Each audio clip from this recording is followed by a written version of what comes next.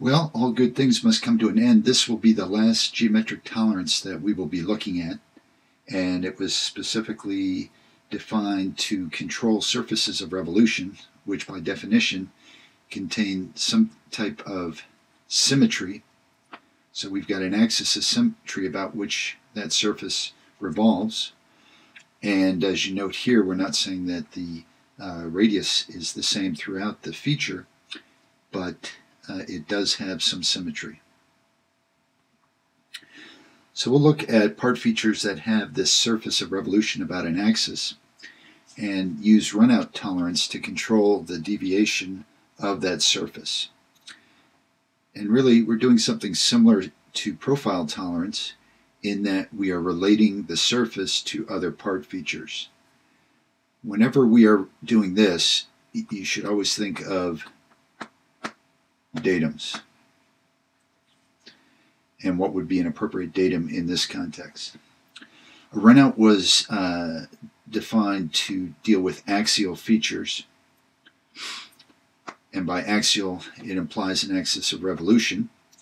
It will control both shape, orientation, and position, which again sounds quite similar to the profile tolerance.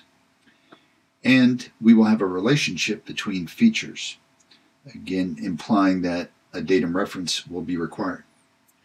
Also note that any features of size are regardless of feature size, and therefore you cannot use material condition where you are using runout tolerances. Two types of tolerance zones. One is a two-dimensional, which is indicated by the single vector, and the other is two vectors, which is three-dimensional, called total runout. And so you'll see some similarities between this and the line profile versus the surface profile. So let's look at the 2D case first, the circular runout. Again, we're dealing with a surface of revolution.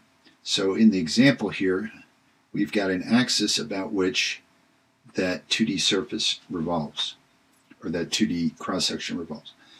We have to have a datum axis in order to relate it to other features, and the datum feature related to that axis should be large enough so that this axis can be easily established. Now, what is the shape of the tolerance zone? Well, if you look at it from a 2D perspective, what we're going to do is create a 2D annulus along this axis, oriented with respect to that axis, and therefore the surface must lie between two concentric rings that change their diameter as we move down the axis. Note the relationship to other features. The primary datum, which would represent a flat surface, we could establish that by, again, a surface plate-like structure here. And then datum C corresponding to the axis of that cylindrical feature. How do we know that C corresponds to the axis? Well, we can see it's attached to the dimension line for that feature. And now we're going to construct our axis corresponding to C right here. So we'll construct C. Again, it has to be perpendicular to B. So B plays the primary role in establishing the orientation, and C is going to be used to locate our runout tolerance, or I should say orient that runout tolerance as we move down the surface of revolution.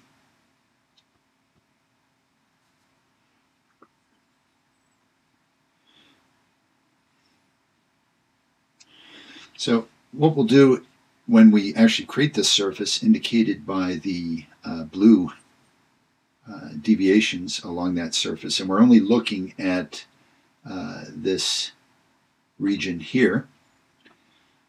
What we're doing with the 2D is trying to control the cross-sections. So the 2D cross-sections will be oriented normal to the axis, and we're going to sort of combine, not exactly, but we're trying to make sure that we have concentricity and circularity.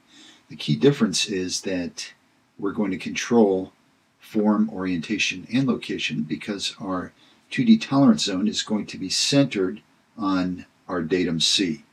So don't forget this is C, and we're going to locate our 2D annulus and orient it perpendicular to C. And then we'll check whether that surface falls within the width of the tolerance zone. Note that MMC or LMC is not allowed. Well, you can sort of think of it as this is an example of a needle gauge from Starrett. And here we're going to take our tip of the gauge and move that against the surface of revolution. And then if this is a surface of revolution, about an axis, if we were to rotate our part and watch the needle gauge, we would see it move positive and negative, indicating that the surface is varying within some range.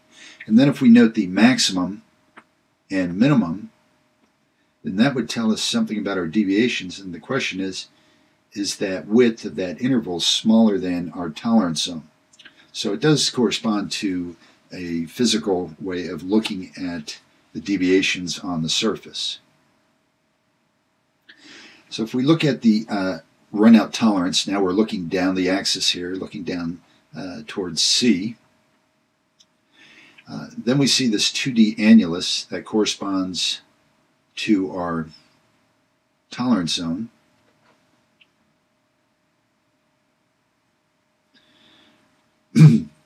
And the width of the tolerance zone, of course, similar to circularity, corresponds to the static size of the tolerance in the second box.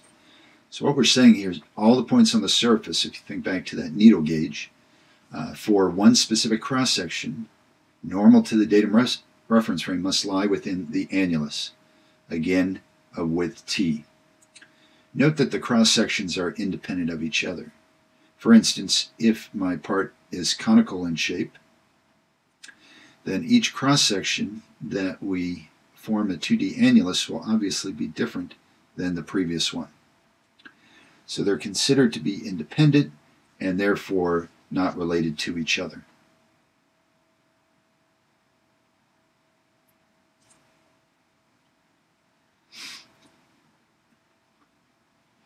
Total runout is an extension to 3 dimensions, where you can think of that 2D annulus running down the length of the axis, and as it follows the shape of the surface, the geometry changes. So the shape of the tolerance zone is similar to a profile tolerance in that it will be based on the actual shape of the feature.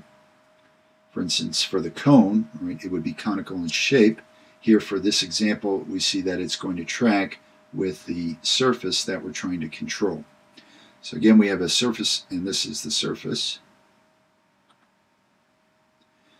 Again, C corresponds to the axis running down the center of our axial feature here. We have our datum axis, and we establish our 3D tolerance zone.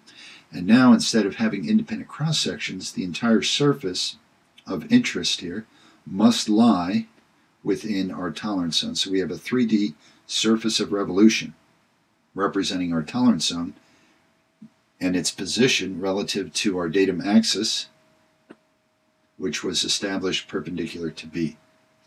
And now our entire surface must lie within there. So it's a tighter constraint, obviously, than the surface of revolution for the circular runout.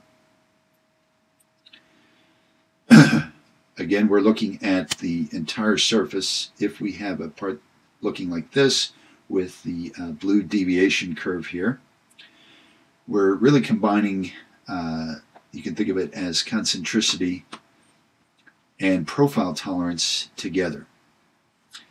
And we'll also look at the deviation in form. We'll control that, as well as orientation and location. Note our symbol here representing the fact that we're doing total runout, and of course establishing our datum reference frames as we've done before. So here's our total runout tolerance zone. As you can see here in this side view, we're going to have our tolerance zone here around the entire surface of revolution. It's separated by a width of 0.01, and it's centered on C and perpendicular to B. Again, a tighter constraint than what we saw with the circular runout, which was just 2 dimensions. So you should understand when you have a part feature that has an axis of revolution. By that we mean we have an axial feature of some kind, and a circular runout tolerance indicated by the single vector being 2D, total runout indicated by the 2 vectors joined together, indicating you have a 3D tolerance zone. You're looking at the entire surface instead of cross sections. So in summary, total runout will depend upon the profile that we have for the axial feature. The datum is necessary, again, because you're defining a relationship between that tolerance zone for the feature and some other features on the part. We're simultaneously controlling shape, orientation, and position. And don't forget, material condition cannot be used.